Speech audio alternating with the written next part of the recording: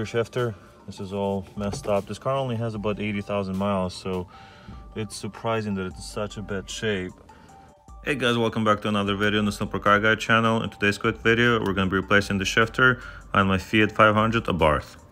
This entire process shouldn't take you more than 5 minutes, and all you're going to need is a flathead screwdriver to take off the little cap on the top, and then a 10mm socket just to take the bolt out. Once you have that out, you're going to pull on the shifter. It will click out, and then it's still going to be attached to the actual shifter boot, that leathery part on the bottom.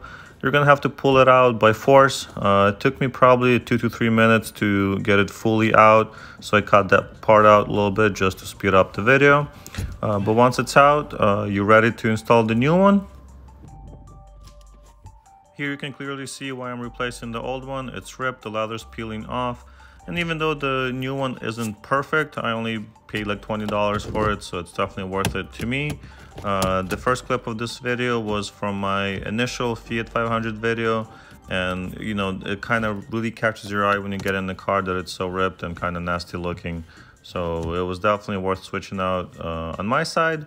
Now to get the new shifter in, it's gonna take a little bit of force. So I use a screwdriver, the same flathead, and kind of wrap it around the shifter, that little ledge there, and twist it as it's kind of coming, kind of like you put you know, a bicycle chain on. Same concept, you kind of spin it on, and that should work pretty well for you. Also, as you can see, I removed the shifter boot from its base just so I could lift it up a little bit. That way it was easier for me to get it high enough to where I could put it on the shifter without having to struggle with it as much.